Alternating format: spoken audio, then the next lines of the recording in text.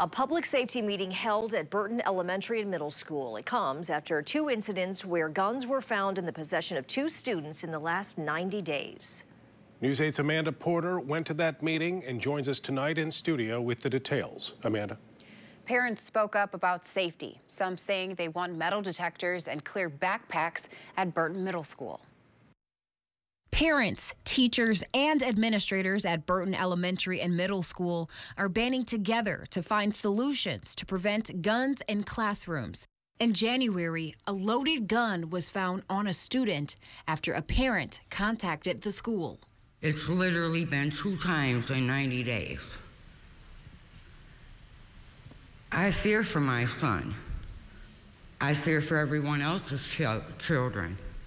Another weapon was found in October when a school resource officer confiscated an unloaded gun, a magazine, and ammunition. You guys have a lot of security, but you don't know everything that's coming in here. A lot of it starts at home. The parents aren't controlling their children.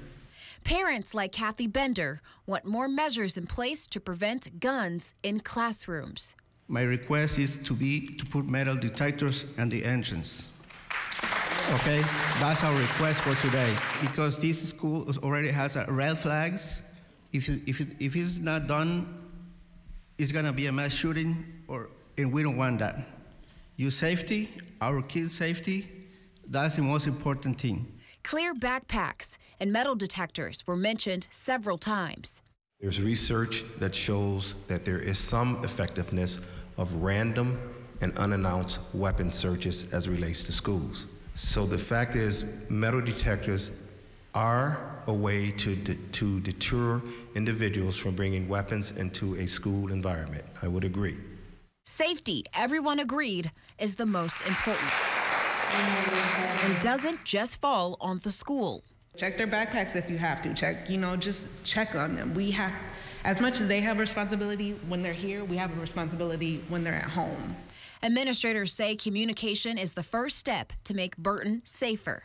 I think it's important to make sure that we get all different ideas, and we are looking at various different models of what is going to be the best, most effective way. And again, there's nothing that's foolproof, but it's important to have a combination of different structures, both technical structures, but then also those relationship structures that will keep children safe in our schools. Tonight's public safety meeting is just the beginning of finding solutions to prevent weapons in classrooms. Burton Middle and Elementary School will continue to have security guards on their campus. Amanda Porter, News 8.